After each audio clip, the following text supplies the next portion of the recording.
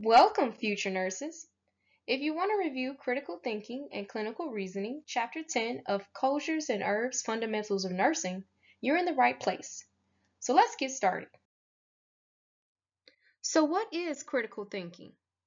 Critical thinking is defined as the process of intentional higher level thinking to define a patient's problem, examine the evidence based practice in caring for the patient, and make choices in the delivery of care.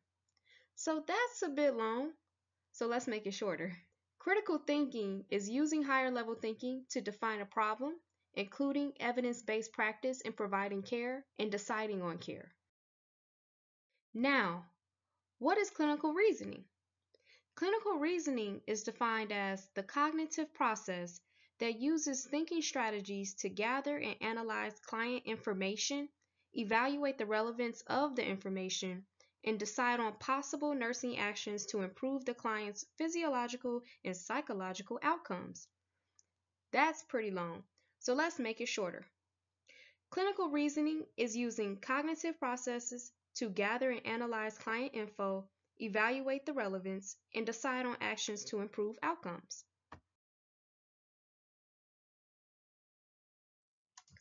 So, what is the difference between critical thinking and clinical reasoning? Critical thinking relies on evidence-based practice to make decisions about the delivery of care, while clinical reasoning relies on evaluating information gathered to decide on nursing care. We need both in nursing because we need to use evidence-based practice to ensure we are providing the most effective care, and we need clinical reasoning because as a nurse, we are constantly gathering information from our patients, and we need to evaluate this information and use it to guide our decisions on care.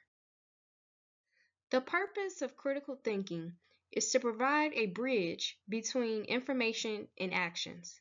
Nurses use critical thinking by incorporating knowledge from other subjects and fields when dealing with changes in a stressful environment and making important decisions. Critical thinking also requires the nurse to use creativity, which is defined as a thinking that results in the development of new ideas and products. This allows nurses to create and implement new and improved solutions for healthcare outcomes. Techniques in critical thinking include critical analysis, Socratic questioning, inductive reasoning, and deductive reasoning. Critical analysis is using a set of questions to differentiate important information and ideas from unimportant information and ideas. Socratic questioning is looking beneath the surface and recognizing and examining assumptions, searching for inconsistencies, examining multiple points of views, and differentiating what one knows from what one believes. Inductive reasoning is when generalizations are formed from a set of facts or observations. So when you think of inductive reasoning, picture an upside down triangle and think of it like a funnel. So when you pour water into a funnel, there's a lot of water at the top, and as you go to the bottom of the funnel, there's either drops of water coming out or just a small stream of water coming out. So with inductive reasoning, you use many different facts or observations to draw one conclusion. So with deductive reasoning, just picture an arrow, just a plain arrow pointing you in one direction. So you go from one idea to one conclusion. So for example, if you read a patient's chart and it says that they're Jewish, you can conclude that that patient may want their food kosher.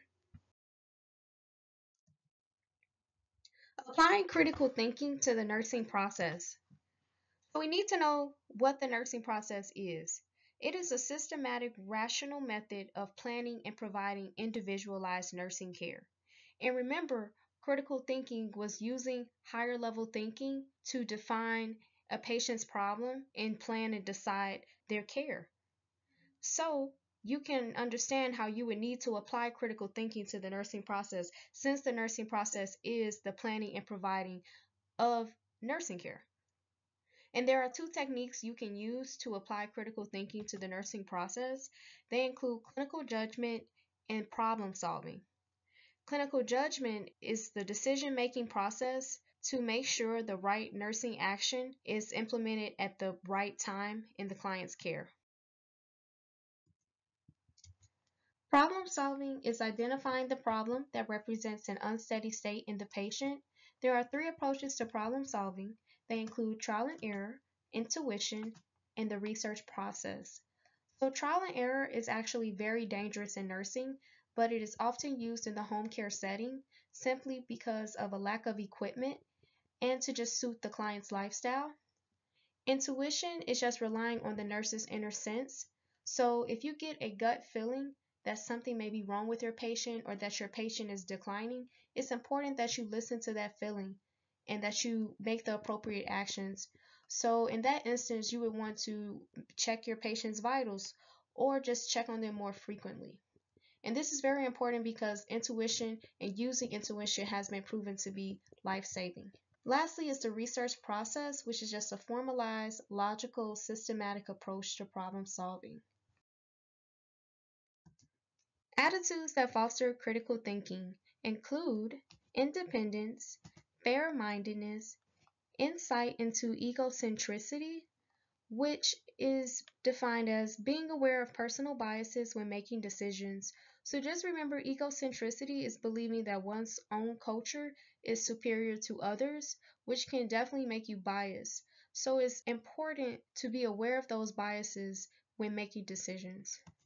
Next is intellectual humility, which is an awareness of the limits of one's own knowledge. So it is important to know what you don't know, because just assuming that you know everything can definitely lead to a lot of different problems as far as harming your patient, losing your license. So definitely be aware of what you don't know and seek out help, whether it be using your resources, asking a superior, asking a coworker. So it's just really important to know the limits of your own knowledge. Next is intellectual courage to challenge status quo and rituals. So it's important as a nurse to be able to challenge the status quo and rituals, especially when something else could benefit your patient.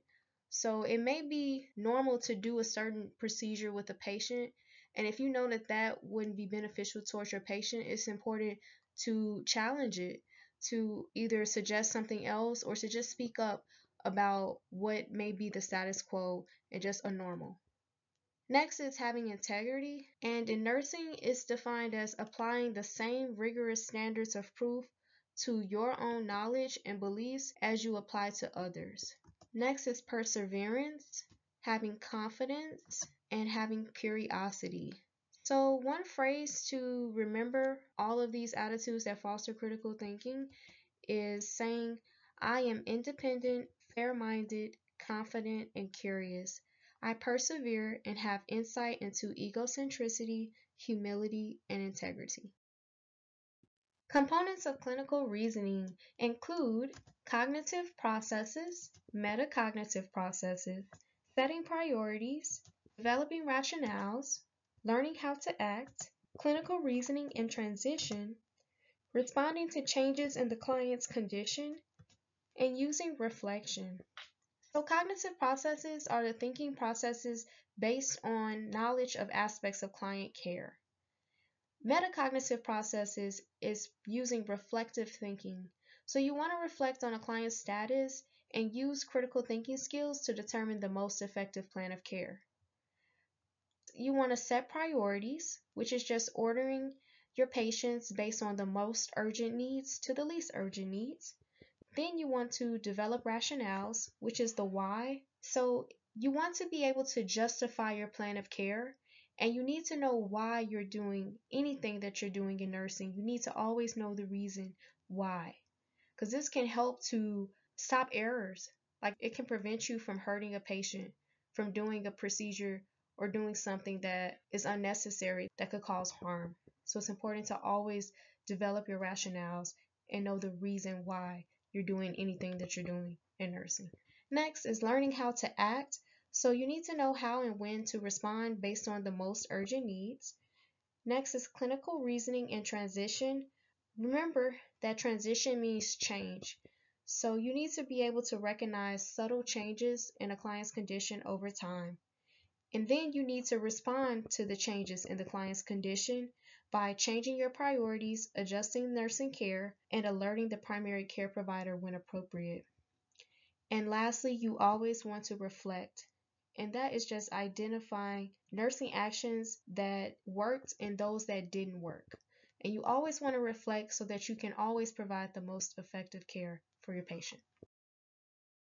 The last topic in Chapter 10 is concept mapping. Concept maps are just used to order information, and as nurses, we can use it to organize our plan of care and to also organize patient health history.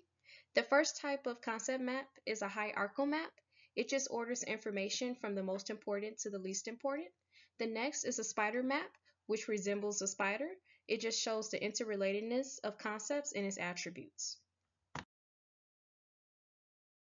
Next is flowchart maps, which are linear diagrams that can be horizontal or vertical, and they show a sequence of events and also the cause and effect between events. And the last type of concept map is a system map. System maps include inputs and outputs and just show the relationship between concepts and its attributes. This is the end of chapter 10. Thank you so much for watching. Good luck, future nurses, and like and subscribe if you found this information helpful.